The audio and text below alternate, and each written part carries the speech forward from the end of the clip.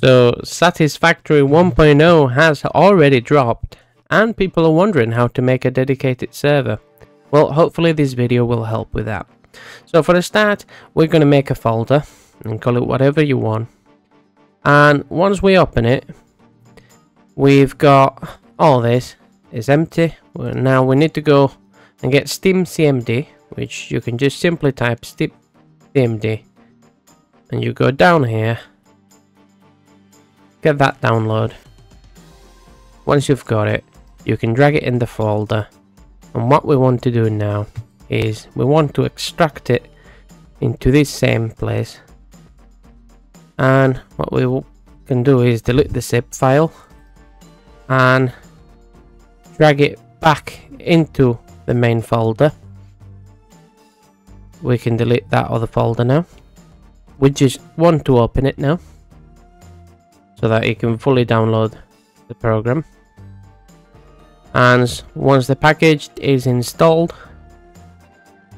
you will be able to quit, and you can just close the window or type quit. So that process is done.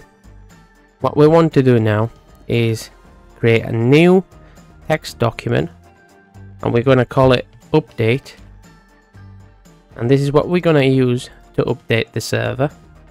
What we want to do now is go to the dedicated servers Satisfactory Wiki, and we're going to scroll down. Right here we want to copy that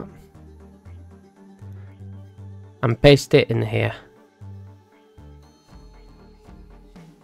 So what this is going to do is get steamcmd to force install in this directory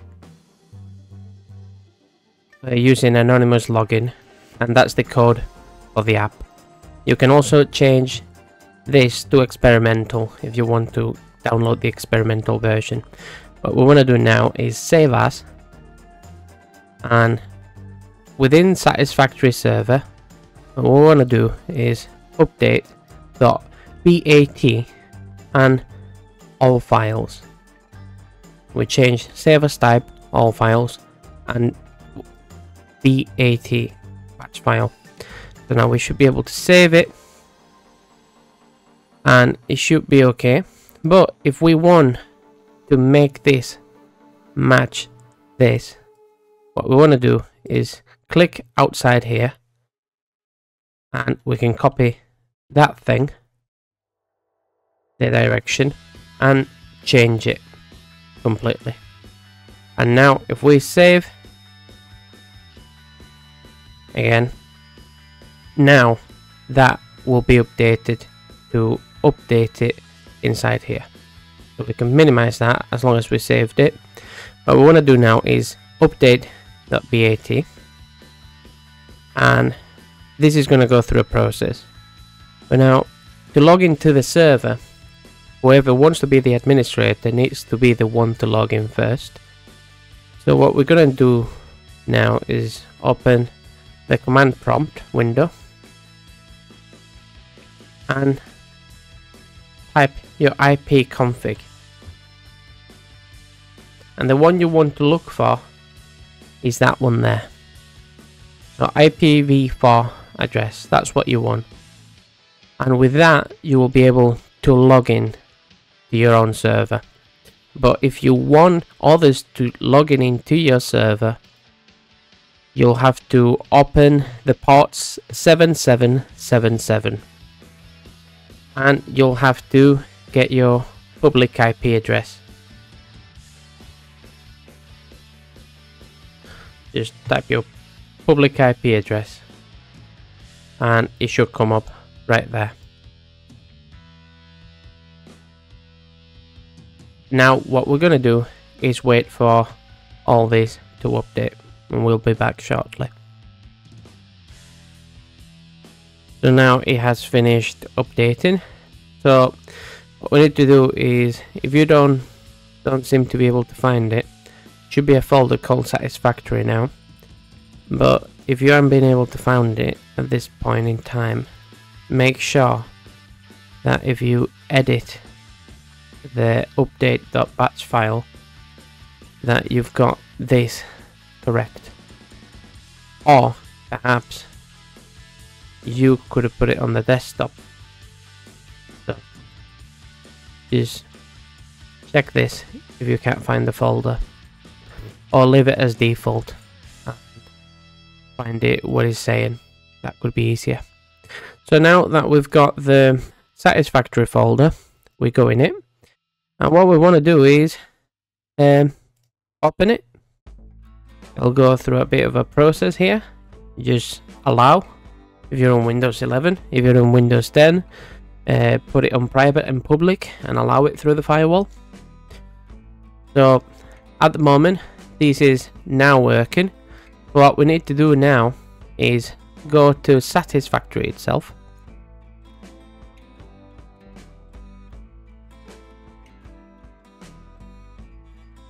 Now once we're in Satisfactory,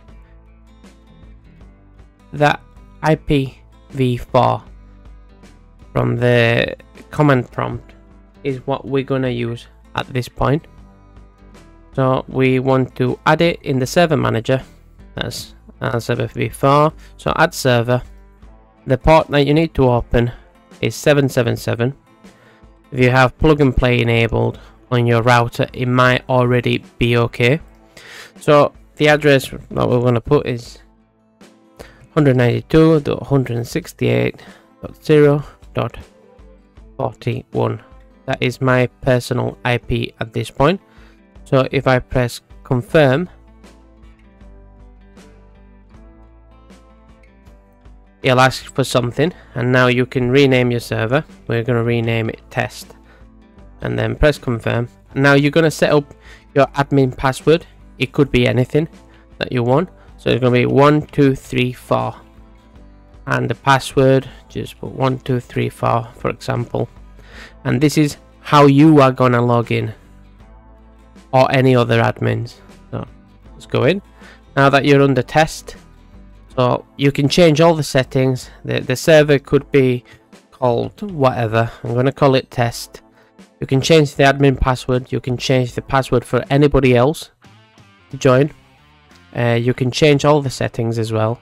Manage saves. You can even use your own saves from Satisfactory. You can see what's going on there on the console. Send commands. Now we're going to start here. Let's call it test and start the game here. One thing to mention as well, if anybody wants to join you, they can join you through join game and the IP address, but if there is a password, an encryption token, they're going to have to add the server here as well, like you just done, but put the password not for admins but for any other user. So now let's press confirm. Now the server is preparing the game.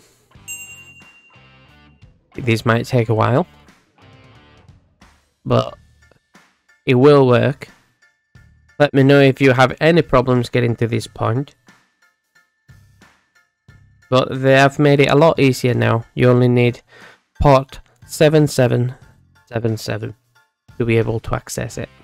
If anybody wants to join you that is not in your local network, they will need the public IP address. I recommend always put in a password and have them add the server this way. You could also join the game, and if you don't have a password, they might be able to join you. Now that this